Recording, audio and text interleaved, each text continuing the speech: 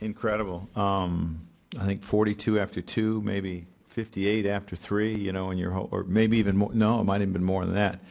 So at that point, you're starting to think, okay, if I get 5 out of him, I'll be pleased. And he got better, which is impressive, and another just brilliant outing by him. Joe, you've always talked about how he's been a competitor and he wants to be out there contributing, but has he even surprised you a little bit? We saw it last September. That was the change that I saw in CC, where I saw him pitch well, and that's why, you know, we had a competition in spring training, but we believed in CC because he's done it so often, and we don't make too much of spring training. And I mean, he's been as good as it gets. I mean, he really has. So for a guy that was a power pitcher, could blow his fastball by people, how hard is it to make the transition into the pitcher he is now? I think it's difficult. Because, you know, when you have 97, 98 in the tank, it's always, you can rely on that sometimes when you're struggling with the other stuff. But now, you know, he has found a cutter that's been extremely effective. I thought he used his breaking ball pretty good tonight. He got out of some big jams. He got in a situation where he had Miguel Cabrera up with first and third and 1 out. Got a great double play, I think, on a changeup. He's just pitching. Wally. Joe, I know we've talked a lot about the knee brace helping and all, but isn't it more a case of a guy who's suddenly gotten used to a different repertoire here? Oh, I think so. Yeah, I think so. But I think my point is the knee brace allowed him to do that. That, you know, all of a sudden he could land correctly and his changeup wasn't cutting and he could spot his fastball better because he has to, because he doesn't have the 97, 98. That's what I'm saying. But he understands who he is. You're right. Dan. He did pitch better last September, but obviously had a tough April as well.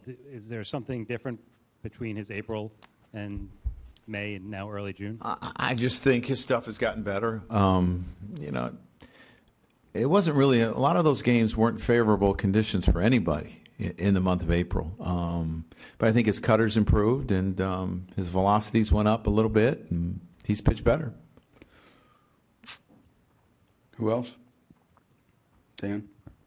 You've also let him go longer the last 2 outings. Is that just more faith in him? Yeah, I mean, he's throwing the ball well. You know, CC has always been a guy that has been better when he's worked more. That's always been who he is. And, you know, we've been able to stretch him out and ask him to give us more pitches, and he's doing a really good job. And it's been on normal rest. It hasn't been on extra rest. Anyone else? Wally. Joe, this is 5 in a row now for you guys. You had a 6-game winning streak about a month ago and then followed it with a bad stretch. What makes you think that it'll be different this time?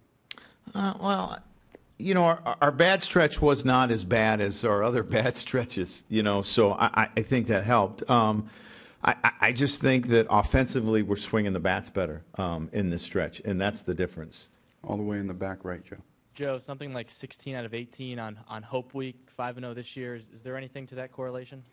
You know, I guess, you know, the guys enjoy it, and it's just a good thing happening here, and we seem to play well during Hope Week, so we thought we'd have it next week. Dan. You used Betances in the 8th, but Swarzak in the 9th. Did you not have someone? I did not have Miller. Okay. But to use Betances before Swarzak then just seemed... Well, I had Chapman. Okay. So, you know, so if Swarzak gives up a run, you know, that sort of thing. So I'm going to use Dillon in that part of the order, too.